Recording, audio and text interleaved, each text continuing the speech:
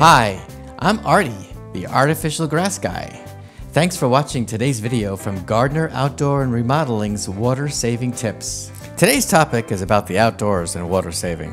Consider fertilizers. I know they promote growth, but they also increase water consumption. If you are going to use a fertilizer, try to apply the minimum amount needed to reduce the water needs. And lastly, you might want to think about creating a compost pile. Those can save a lot of water by holding organic material and the water into your soil. Thanks for watching. Cut. Hey guys, I gotta go. Guys, where's the zipper on this thing? Guys, I'm not kidding. Help!